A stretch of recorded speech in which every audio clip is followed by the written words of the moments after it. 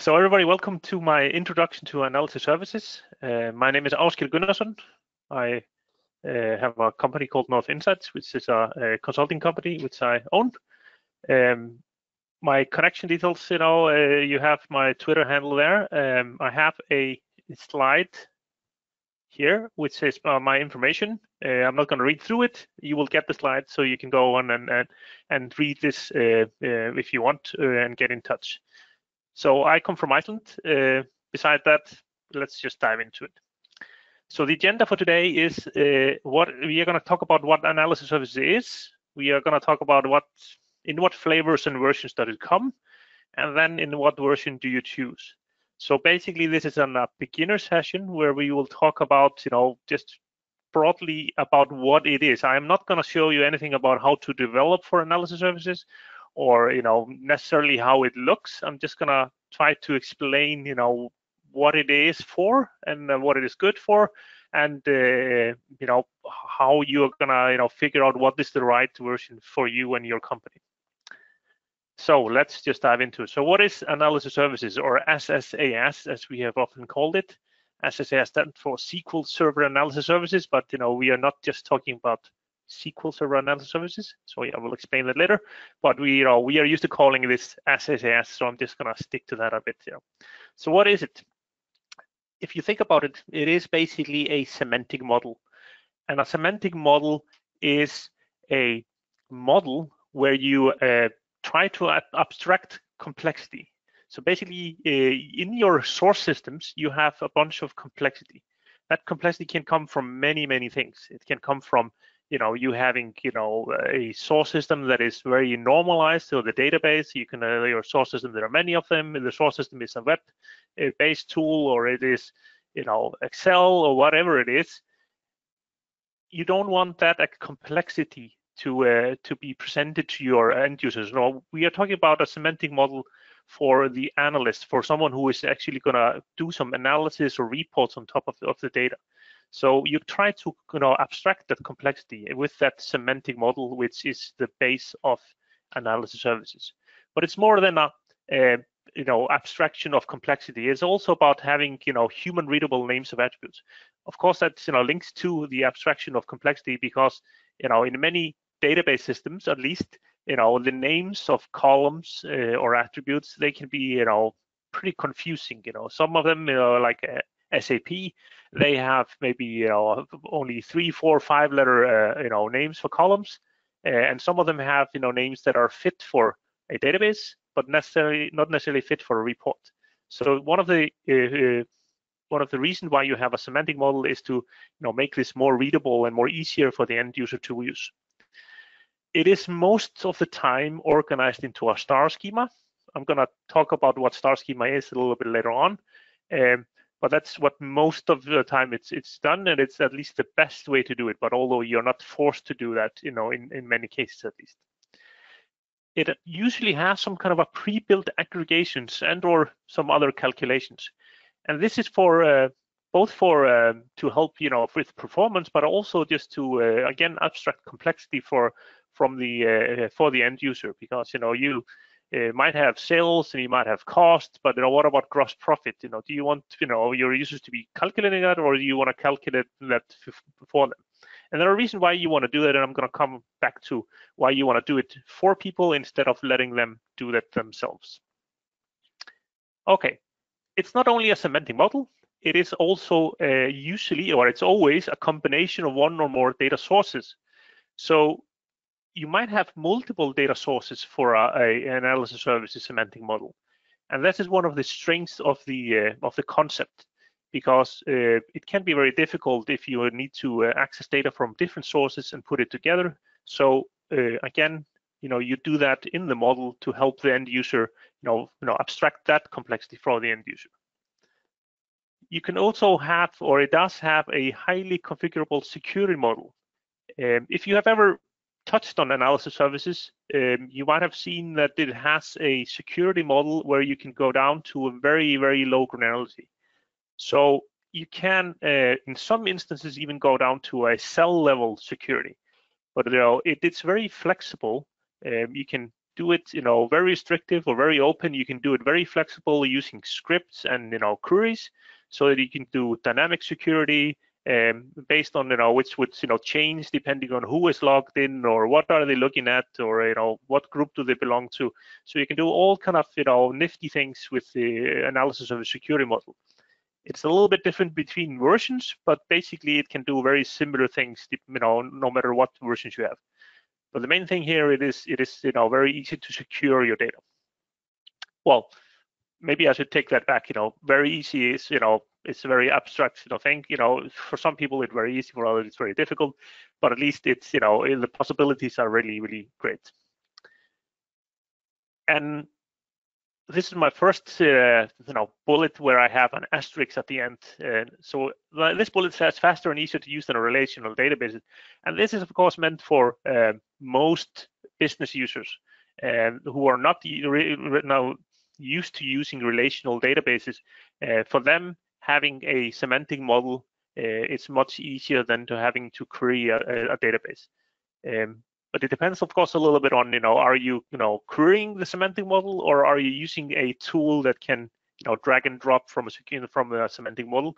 But even though you're comparing a drag and drop tool for a semantic model like analysis services, or a tool that can, where you can do drag and drop from a relational database, it's usually more easier with the analysis services semantic model, because there you don't have to think about relations between tables, which you usually have to do in databases.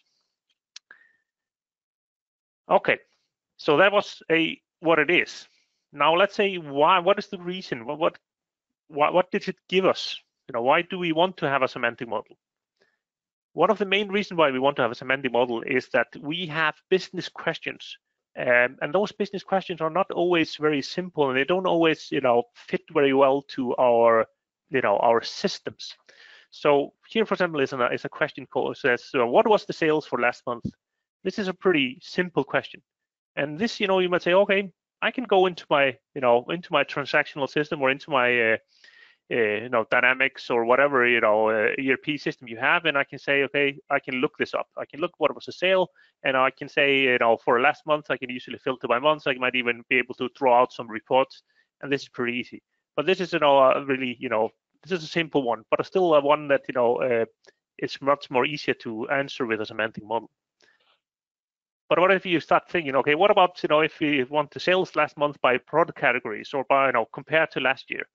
Now we start getting a little bit more complexity into the question, and then it gets a little bit more difficult. You still might be able to answer these by going into the, relational system, but it's going to be a little bit harder. Of course, if you query a database, you can probably, get this answer as well. But it's, it's not very simple to do for a business user. Now you can do a little bit more complex questions. So what is the gross profit? And is it growing or shrinking? Now, most of the time, at least in the systems that I have worked with, calculations like gross profit are not necessarily done in the source system. So in your ERP system, you might have sales, you might have costs. They might not even be in the same ledger. And then if you're looking in the right ledger, you might get both. But will you get the gross profit as well? Maybe if your accounts are set up in that way, but maybe not. And is it growing or shrinking? Then you're talking about trending, comparing it to something. And this gets a little bit more complex. Now, what if we go for even a more complex question? So what is the total cost for each department per employee? And here you might have the issue of, well, the total cost, I can find that in my, ERP system, but departments and how many employees they have, that might be in my HR system, who might be a completely different system. It might even be a web-based system which I, I don't necessarily have, easy access to it. And then then we start thinking, okay, now I need to extract data from my ERP system. I need to extract data from my HR system. I need to put it into Excel. I need to calculate it, and then I can get it. If instead of having each employee doing that, maybe it's better to extract those data and put it into a semantic model. So this is just to highlight a little bit, what the typical business questions are, and why they would, why a semantic model facilitates answers to these. So let's continue a little bit. Let's go down to, instead of looking at the questions, what about, just the technical and not technical issue about not having a semantic model. Now, I know some of you might thinking about, okay, he's talking about a data warehouse, but data warehouse is definitely something that can do a lot of these things, but the data warehouse does not usually have that business friendly attribute names and everything easily related to each other. So this is like a layer after that. But one of the issues we have generally is that there are problems querying source systems. So maybe you don't want everyone to have access to your database from your dynamic system. You don't want everyone to have access to different kind of systems to able to get or extract data from and to answer business questions. You might have some of the some main people have it, some of the power users, but not everyone. And you want to get a lot of these things out to the end user, so it's not only a few people who can answer questions. There might also be multiple sources, but I have touched on this a little bit before. But there might be many of them, and then if you have many source systems, it is difficult to get all the data together. Even though you have a data warehouse, again, you don't necessarily want everyone to be querying your data warehouse. I worked for a customer which had that they decided that a bunch of people were allowed to go into their data warehouse to do queries because they were power users, and they were not very proficient at writing SQL, and so the data warehouse simply stopped responding at some time points, and they had to stop that for a while. Of course, the reason there was the answer there was to educate people properly on SQL, but there is a risk by putting everyone into data warehouses and source systems because they can have these issues. And if you have systems like analysis services and semantic models, of course you can put them down to the needs as well, but at least the business impact is usually less than if you put the ERP system down, or if you put the data warehouse down. And also there's an issue of if you want to let people go against the source system, they can be very hard to query. Even though you are good at writing SQL, there's a lot of tables usually in those ERP systems. They are normalized tables where you have each table is as small as it can be, and they have different tables that you need to join, and maybe you need to join a lot of them. And that's because they're built for write, not for read. So they're not built to be read, out of it, a lot of big amounts of data. They're built to write really, really fast. So we really don't want to necessarily people to be querying ad hoc queries against source systems. So you want to move that away from there, into a data warehouse, and then hopefully into a semantic model as well. And then, of course, the main point about a semantic model, this is probably the biggest reason why you want to have a semantic model. If you don't, you might at least get into a situation that is, you get inconsistencies in interpreting business rules. So I used to work for a company, and we decided to build a financial data mart and semantic model. And it took, this is not a very big company, 3,500 employees, operations around the world, but they took a whole week, 8 people sitting in a room just to agree on what the definitions were for different things. Even things like net sales was difficult. But then there is much more complex, things, because there's always this kind of a politics and infighting. You need to make sure you have those business rules, in place. And if you have them, and you need to get them to be able to create a semantic model, you put the rules into the model, so there's no way people can then, have their own version of that business rule. So you agree on them, you put them into a model, and then everyone uses the same rules. So this is the very famous, single version of the truth. Although, that is probably a utopia to think that you can get all the way there. But at least this is a really, really big step there. So these are the main reasons why you want the semantic model. You want it because it abstracts, complexities, and you want it because it is not necessarily a good idea to let your users access source systems directly. Okay, so that was the why. Now, just to have a little roundup of this, remember, semantic model abstracts complexity. It has human readable names or attributes, and it's organized into star schema. Remember I told you I was going to tell you a little bit about what star schema is. And this is important because analysis services love star schema. And a star schema is a way where you can model your data into two types of tables. And on the image on the right here, you will see that there are green tables and there are blue tables. And this is what are called dimensions and facts. And dimensions, the green tables, they are descriptive fields.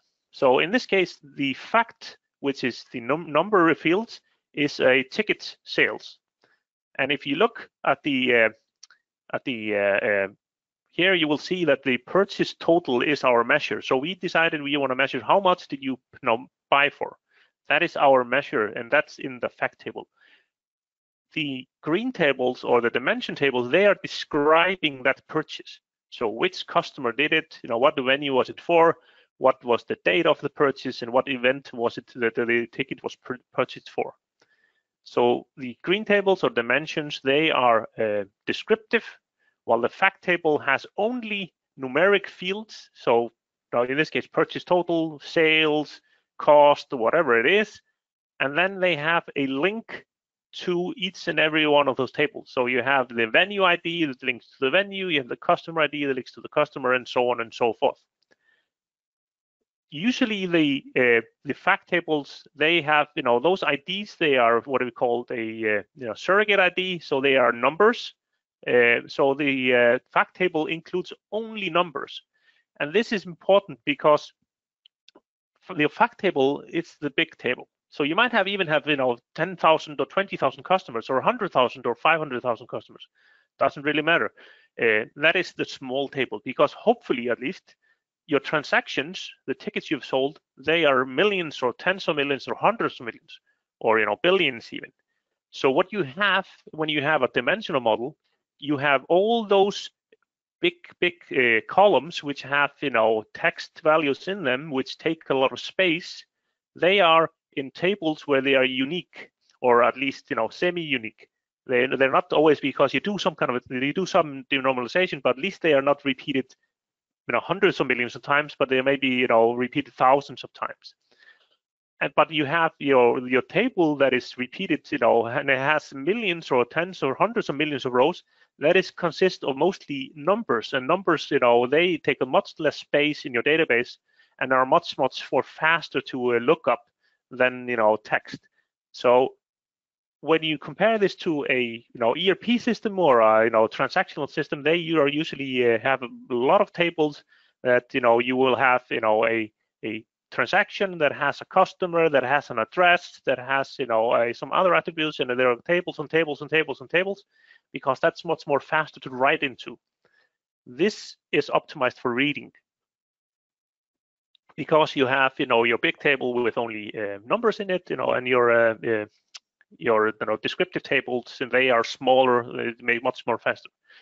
And also, if you think about how you often use reports, or when you're doing some kind of a an analysis on a data set, you usually want to select the filter first, and then you want to have the value. And that means that your filters are coming from the dimension tables, and they are smaller, so it's much more faster to get a single customer and then filter all the transaction based on that, instead of having one big table which you will always need to filter each, everything in the table each and every time. So this is a star schema. This is something that you definitely should be using if you are using analysis services. Every versions of analysis services love this. Some will require it, but this is always going to be the fastest and the best way to present data into analysis services. So that was star schema. And then the last thing was, pre-built aggregation and other calculations, and I'm going to get to that a little bit later on in more detail. So this is, what analysis services is. Now let's go and check what types of analysis services exist out there. So there are basically two flavors of analysis services. Now I don't know, this is really difficult because there's two flavors and three versions. So I'm talking flavors and versions. Call it what you want, but at least this is what I'm calling it. So the two flavors of analysis services are analysis services multidimensional and analysis services tabular. Now let's dive into what they are and how they differ from each other. So analysis of a multidimensional has a multidimensional semantic model, or OLAP. If you have ever heard about analysis services, you must have heard the word OLAP. It's online analytic processing. It's a very old word for analysis services, or these types of system. Multidimensional semantic model are a little bit different than the normal models, because you are always looking for an intersection of dimensions and facts, or whatever you can also refer to as a cube. Now, remember, this is a multidimensional, so this can have many dimensions. Normally, when you look at a table in a database, you have two dimensions. You have rows and you have columns. Excel has rows and columns. Then it has the third dimension, which is sheets. Analysis services multidimensional can have lots of dimensions. I'm not even sure there is any kind of restriction. I think there must be, but I have never ever gotten close to it. So if you think about how a cube works, if you look at this image here of the cube here, you can see that I have a source dimension here on the left hand side, and this is telling me where my packages are coming from. I have a root on the top, and I have time at the bottom. So this is 3 dimensions, and we as humans, we have very hard time looking at anything more than 3 dimensions. So this is why we always explain this in 3 dimensions. But if you look at the number here, 240, which is here at the top right-hand corner of the cube, this is telling me that there were 240 packages for Africa by air on December 1st, 1999, which is in the 4th quarter. So the value is the intersection of all the different dimensions in the cube.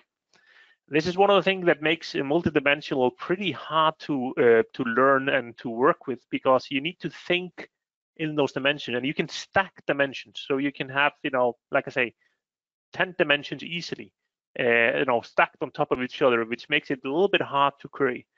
Now, luckily, a lot of the tools we have to work with analysis services multidimensional will abstract this from you, so you can just put things in there and it works like for you it's like you're working with a 2-dimensional source.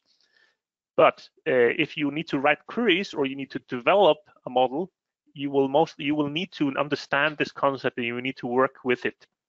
It doesn't really help you a lot when you're working with it.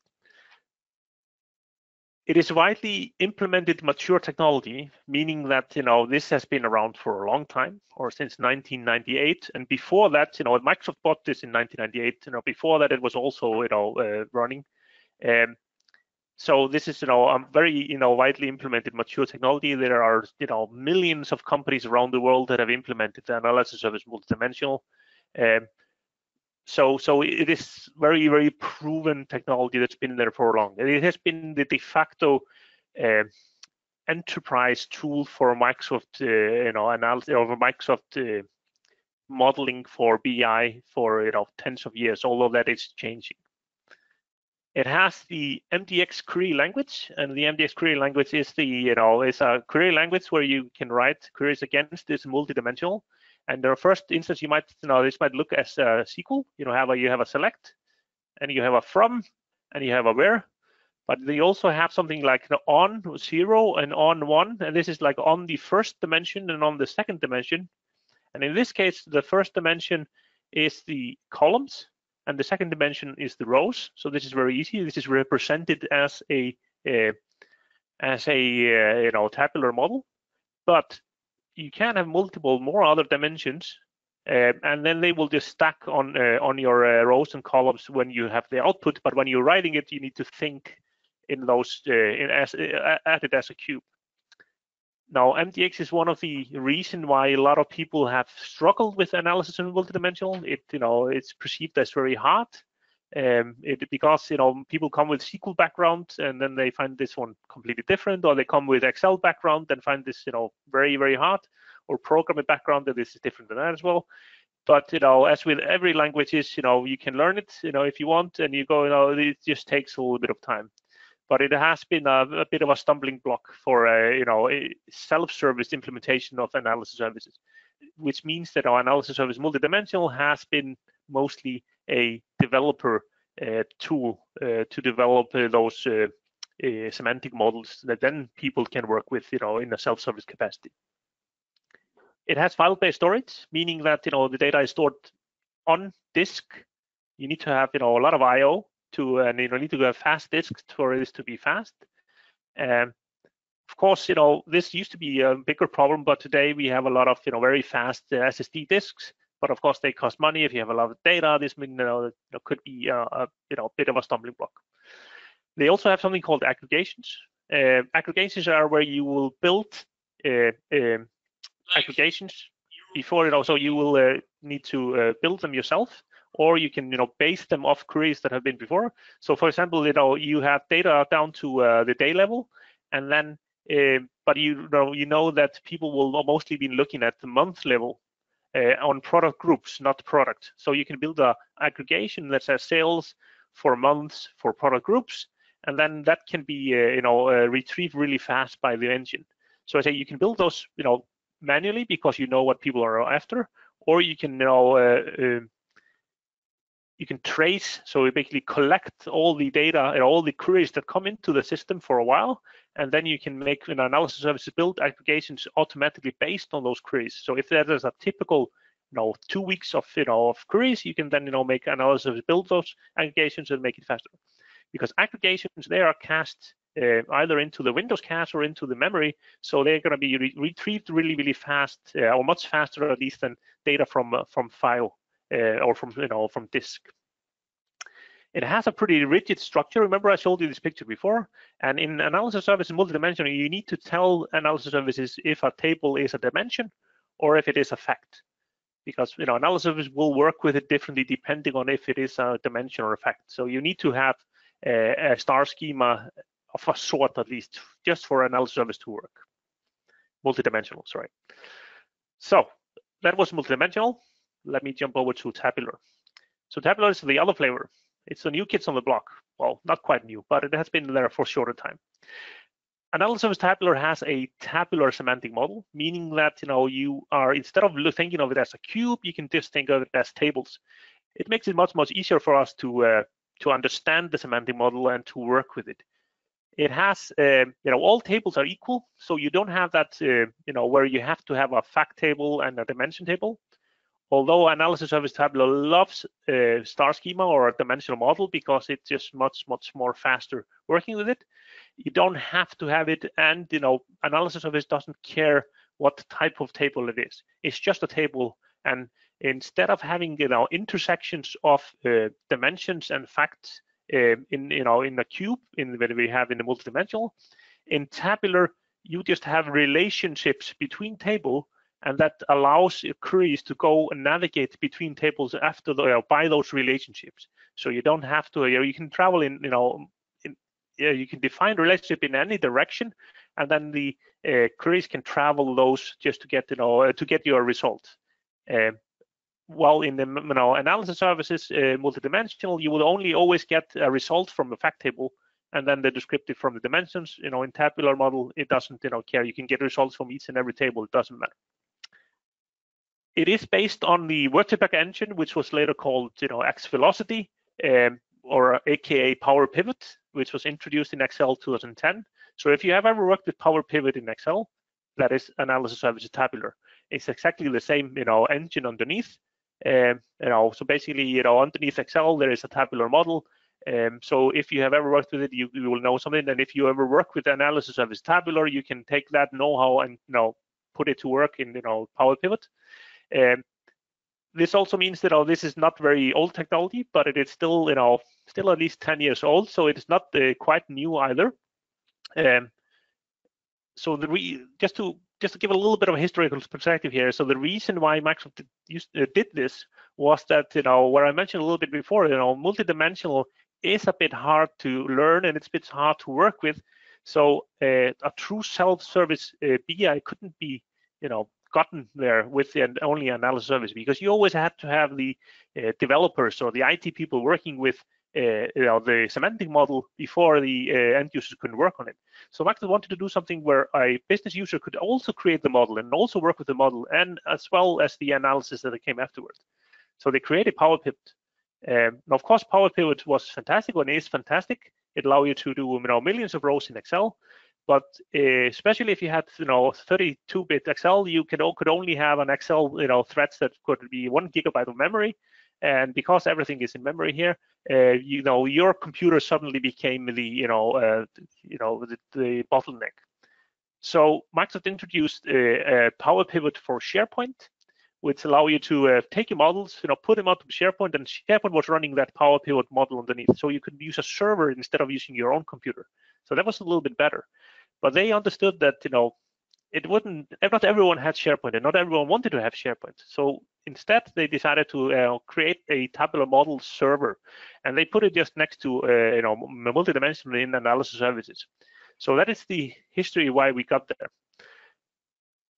Power Pivot, Analysis Services Tabular has the DAX query language, same as Power Pivot. The DAX query language is totally different from MDX, which is the multidimensional query language.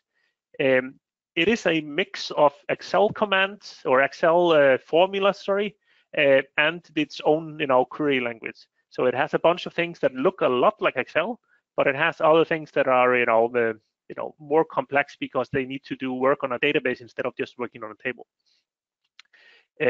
Most of the time, people find DAX to be easier than MDX, and they can get much more faster to get started working with DAX than they can with MDX. And now, especially if they come from the Excel side of the world, so the analysts, those who Microsoft wanted to target, they find it easier. While people who come from the SQL world, they sometimes find it equally hard to go to DAX as to MDX. So ask a quick question about that from one of the attendees. So that data, the underlying data, would that sit in the data warehouse, or where would that be located? Well, there is ideally, yes. So that is something that you ideally want to have, that your data is in a data warehouse, and then your semantic model, being it multidimensional or tabular, would be created on top of that. But ideal world doesn't always exist. So in theory, it can come from wherever you want it to be. In analysis services, what the analysis services model does, it will periodically, you decide what the refresh frequency is. But when you trigger a refresh, it will read the data from the source and put it into the model. So it will actually move the data into the model, and that's both for analysis services, multidimensional and tabular. While in multidimensional and tabular, they will both write it to a disk, but the tabular model will put all the data into memory as well. So hopefully that answers the question. So it can be from wherever, but ideally it's from a data warehouse. Thank you. So as I just said, the data goes into an in-memory cache instead of being stored on the disk. Of course, it is stored on the disk as well. It doesn't, you don't lose it if the computer turns off or the server, but it is put into memory, meaning it's going to be really fast. You also, of course, need enough memory to put the data in. But Analysis Services Tabular is built on a columnar database. So the X Velocity or WordPack engine is a columnar database which has really, really good compression. So in ideally, idyllic situation, it can go to 1 in 10 compression. Sometimes it's less, but it depends a little bit on your data. But it can do a lot of compression. So you might have a 10 gigabytes worth of data, but when it's in Analysis Services Tabular, it's only 1 gigabyte of model. So you can it will, even though you need a bit of memory, it's still not as much as your data is. It has a bit of a a little more loose structure. I have an asterisk there as well because yes, it has a little bit more loose, but you don't have to have dimensions and fact tables. You can just have tables. And it is simpler than multidimensional. That is the general consensus. Now, I'm not saying that everyone will think that, but it is a general consensus that it is simpler than the multidimensional. Okay, so these are were the two flavors. So you have multidimensional and you have tabular, but you also have like 3 versions of it. So now I know that it's getting a little bit complex, but you have 3 ways you can install it. Let's just say that, or request it. So you have SQL Server Analysis Services, or SSAS. That is the one that is the original one. It has analysis services multidimensional, and it has analysis services tabular.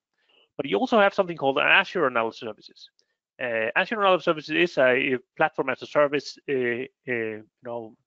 service in Azure, and then you have Power BI Premium, which is a very recently you can then say that is also a proper analysis services, even though it's in Power BI and it's called Power BI Premium. So I'm going to dive into those, all of them, a little bit in just a few minutes. So let's go first and look at SQL Server Analysis Services. So SQL Server Analysis Services is part of the SQL install. So you simply, you need to have a SQL install to install the analysis services. You run the SQL install the same way as you want to install SQL Server. It installs on a server or a virtual machine. So basically, it's it's something that you manage. It's your own server or your own VM that you decide where it is. It comes in two licenses, either a standard or an enterprise license, just the same as SQL Server. And bear in mind that even though you have a license for SQL Server, it doesn't mean that you have a it does mean that you have a license for analysis service. It's the same license. But SQL Server is licensed per a VM or per core, or depending on what your license is. So you need to make sure that you have a license for that. But it's exactly the same license and it's exactly the same install media. It is fully managed by you, so it's up to you to take care of the server, to maintain it, to update the software and everything. It's on you. When you install it, you can choose between multidimensional tabular. I don't know how well you can see this, but I have three versions basically I can install here. I can install multidimensional and data mining mode.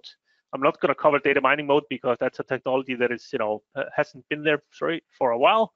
It is there still, but it hasn't been updated for a long time. It is there are much better options out there for data mining, but you get it with multidimensional when you install it. Tabular mode, of course, and then Power Pivot mode, which is the one I talked about a little bit before. If you want to install that, you are installing the Power Pivot engine for SharePoint. That is what you're doing there. So you can just choose whatever you want there, and then you can go on. It can be installed side by side. So basically, you can install multidimensional and tabular side by side. One of them needs to be a named instance. You can also install analysis services side by side with SQL engine, or integration services, reporting services, all those other services, but it's not necessarily recommended. But it depends a little bit on how big your model is. Is it very big?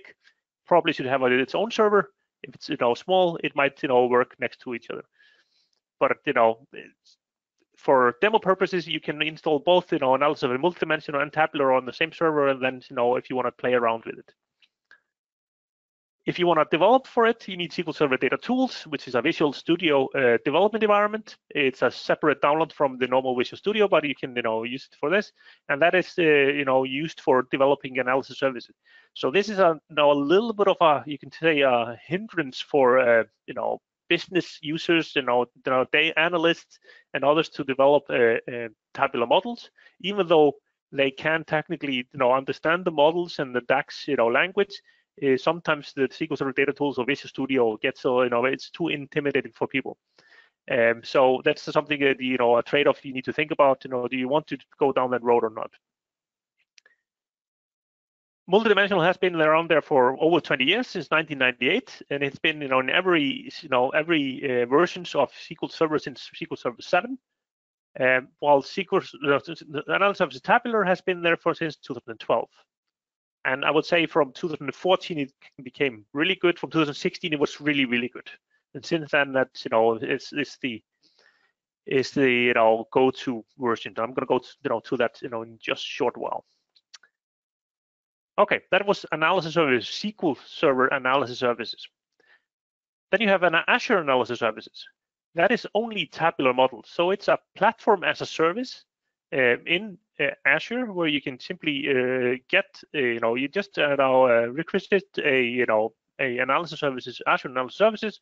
You don't have to think about anything. It will just set up, and you just have to make sure that you of course have the right size, and and you need to take care of the models and everything like that. But the platform behind it, Microsoft will take care of that for you. It is sized in tiers, so you can, you cannot decide that I want this much memory and this many CPUs. It is only in tiers. So, for example, if you look at, on the table in the bottom there, if you look at S1, it has 25 gigabytes of memory, and if you look at S9, it has 400 gigabyte of memory. This is the maximum, so you cannot go, higher than 400 gigabyte of memory in analysis services, Azure Analysis Services. If you look at the price column, you see that it's built by the hour. And that means something cool because you can pay for usage. You can turn it off to save money. Now, be careful, of course. You don't want to turn it off during off hours. So if you have it turned on during business hours and turn it off after that, you have to make sure that you don't have it off when someone is doing a month-end reporting and they need it in the evening. So that is, of course, something you need to be careful with.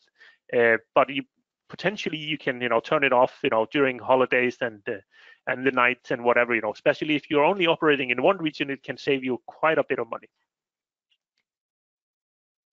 So that is Azure Analysis Services. It is basically as tabular models, except that it is a platform as a service, it's sized in tiers, and you pay for the usage.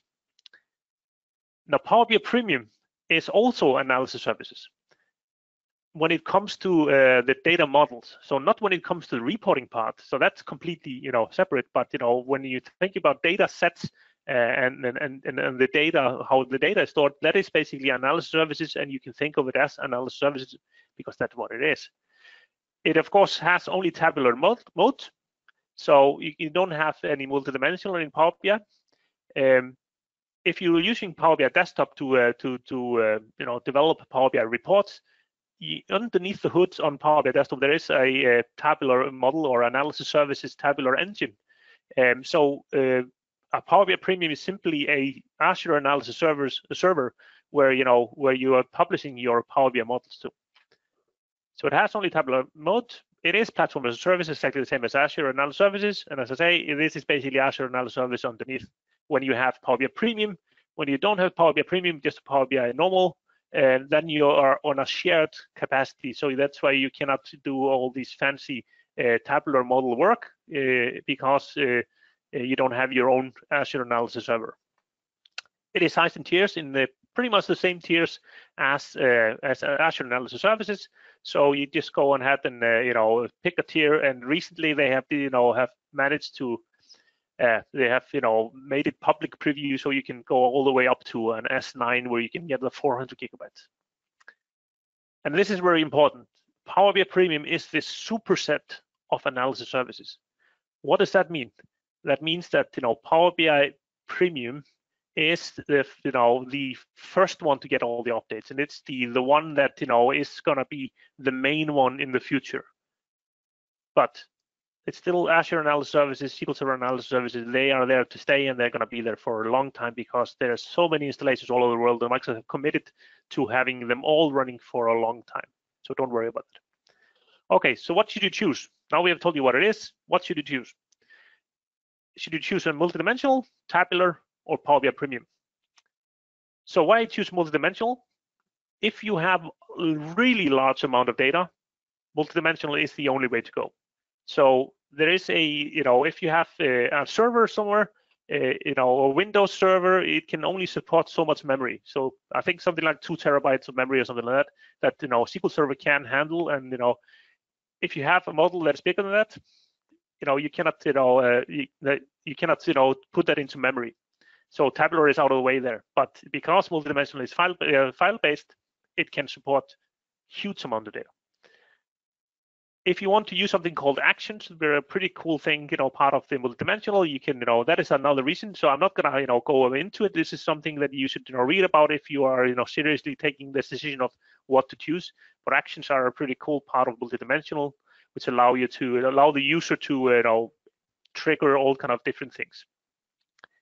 It has something called custom rollups that no other version has, which is basically, so if you look at the image here on the right, you have. You have the sales revenue, cost of goods sold, and you have gross profit all on the same level. But this one should be this one minus this one here. So it's on the same level. Analysis service cannot just calculate that because it's usually calculating the all the children of sales revenue are the sales revenue and so on and so forth. But in the custom rollup, you can decide formulas on a different levels in a different hierarchies. It's a very cool feature as well. It has many-to-many relationships. I have put an asterisk there because the analysis service tabular has just gotten that. It has something called name sets, and it has something called scope statements. Now, if you are a financial organization or something that needs complex financial calculations, usually multidimensional is the only way to go because it has the opportunity within the MDX language to write very complex statements that DAX cannot do at the moment. So the asterisk is there because some of it has been solved with tabular model calculation groups, but not all of it has. So these are the reasons why you should choose multidimensional. A note of warning: there has been very few new features in multidimensional since SQL Server 2012. Microsoft is committed to supporting it, but it's not being developed a lot. The only things that you see in development are more like things like how does it better support Power BI, which shoots DAX statements into MDX statements, something like that is something that is happening now, but it's very mature, very stable, so you can still go for it. But there are you just need to keep that in mind. So why use SSAS tabular or Azure Analysis Services? It has usually faster development time because it's usually easier to develop. This is with an asterisk again because nothing is certain here. It has faster response time almost always. There are instances where it does not have faster response times if you have really good SSD disk under multidimensional. But most of the time it has faster response time because you have the data in memory. It's much it's better. DAX is easier than MDX. That's at least what the majority of people say. It is future-proof because it is something that Microsoft is developing really a lot on. It is very versatile. You can have it on premises or you can have it in the cloud as a platform as a service. So you can decide, and you can very easily switch between them. You can very easily migrate from analysis services in on-premise to analysis services in Azure.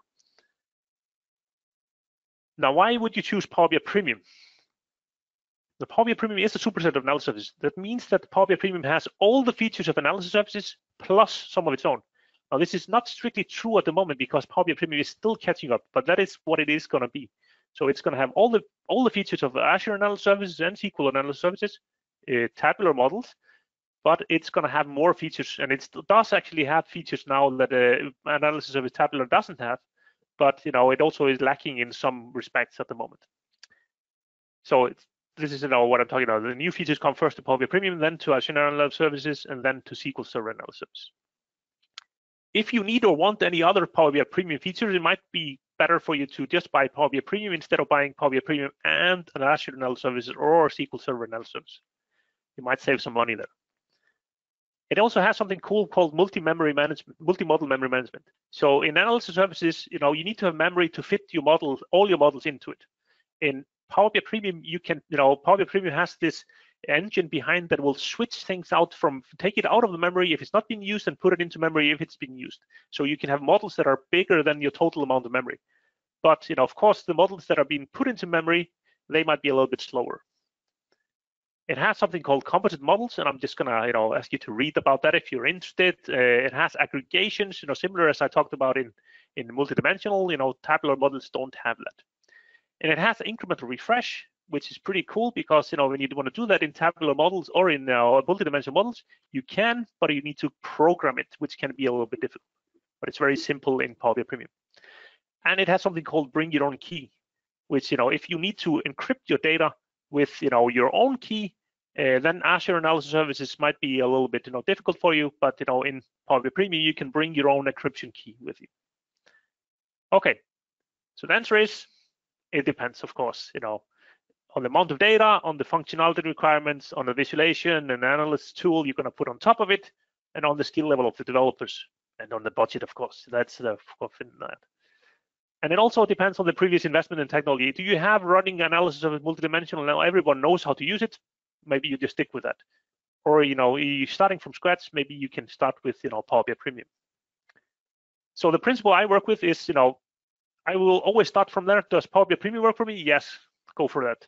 Does a national analysis work for me? Yes, go for that. Does SSAS tabular work for me? Go for that. Does SSAS multidimensional model work for me? Go for that. So this is the order I evaluate them in, because I go from what is new and being worked on down to the ones that are older. But sometimes I end up in a multidimensional because that's the technology that is most strongest and by far the the most mature. So hopefully this gave you some interesting ideas about what an analysis service is and what you how you should choose your own version. So Ben, do we have any questions?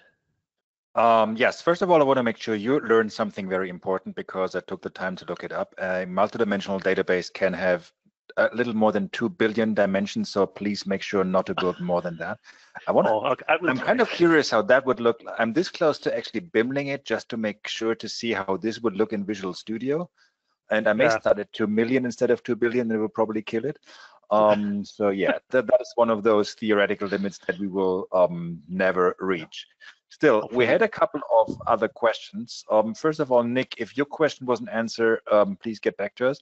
One simple yes, no question. Can Power BI connect to a multidimensional database? Yes, it can. Probably not. See, I was going probably, you probably go with it depends, but there we go. No, it just works fine. It might not be as fast as against the an analysis service tabular, but it works fine with multidimensional. Okay, perfect. Does analysis services work in memory? See, there we go with it depends.